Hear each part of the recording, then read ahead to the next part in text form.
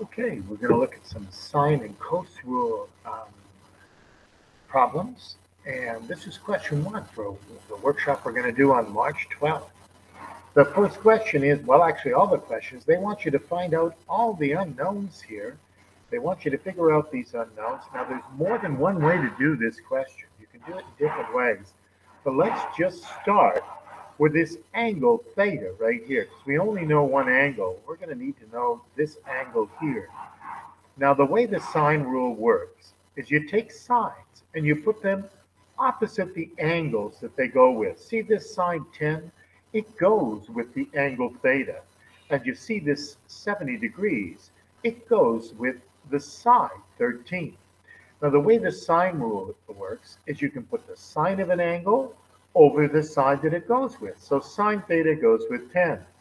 And the sine of 70 goes with 13.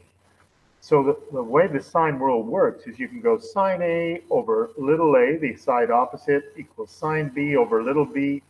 There's your fractions. Now you've got an unknown there called sine theta. Well, all you do is multiply both sides of this equation by 10. You get sine theta equals 10 sine 70 over 13. Now this is just a number. And if you go shift sign of this number, your calculator will look up the angle. So that's what I did. Shift sign, sine inverse of 10 sine 70 over 13, and the calculator tells me that it's 46.29 degrees rounded off to the nearest hundredth. Well, now we know the angle theta, 46.29. All we have to do to get theta is go 180 minus those two added together.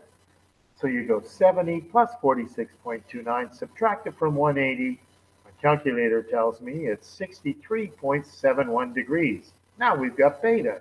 The reason it worked is because the angles in a triangle sum to 180. Now you could use the sine rule again, but I'd like to use the cos rule just to show you how it works. Now if you want to find a sine in a triangle, you do what kind of looks like Pythagoras. You square the other two sides, but you subtract 2 times those sides multiplied together times the cosine of the angle that's in between them. That's cos rule. Square the two sides, minus 2 times the two sides multiplied together times the cosine of the angle in between. It looks like c squared equals a squared plus b squared minus 2ab times the cosine of c, the angle in between. Just put that in your calculator, take the square root, and you get your answer of 12.40 units. The next question, well, it's the same sine rule thing. We just go, oh, okay, x goes with 115 degrees, and 7 goes with 22 degrees. So we can go x over the sine of 114 equals 7 over the sine of 22. Multiply both sides by sine 114, and then we put that in our calculator, and it tells us that it is 17.107 units. That's what it is. Okay, that's that one. Now what we do is, now that we know that, to do the next question, what I need to figure out what theta is. And all I do is add the other two angles and subtract from 180. And I think I get 136, 180 minus equals 44 degrees. So theta is 44 degrees because the angles in a triangle sum to 180.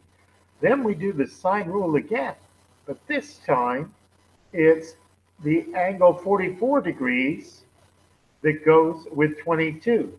And it's the angle y that we used before. Actually, we should have stuck with that. Y, 7 goes with 22, and we're looking at y. So let me just bring this angle. Oops, I'm having trouble grabbing that angle. I'm going to say that the theta goes with y there, with that 44. That's what's going on. Y goes with 44. 44 degrees is opposite the side y. So I go y over the sine of 44 equals 7 over the sine of 22. Sides and the angles opposite them. That's the sine rule. Multiply by sine 44. both sides, that's what y is going to equal. And then you put it in your calculator and it says it's 12.98 units. Now the last question is just, hey, it's a right angle triangle, so you can use Pythagoras. Square them, subtract them, take the square root, and you get the QP is 9. Now if you wanted to figure out theta, the sine of theta is opposite over hypotenuse, 12 over 15, or would reduce to 4 over 5. This goes shift sine of 4 over 5. And the angle turns out to be 53.13 degrees. Now we could figure out this QP. QP is the adjacent side over 15 equals the cosine of this new angle we got. We could use just this Sokotoa's thing where sine is opposite over adjacent. Cosine is adjacent over hypotenuse. QP is adjacent to theta. 15 is the hypotenuse. QP over 15 has to be the cosine of 53.13 degrees. And 53 times the cosine of 53.13, I put that on my calculator. Hey, look, another way of getting QP that equals 9. Well, there's the first 3 questions done. I hope that helps. I hope it helps.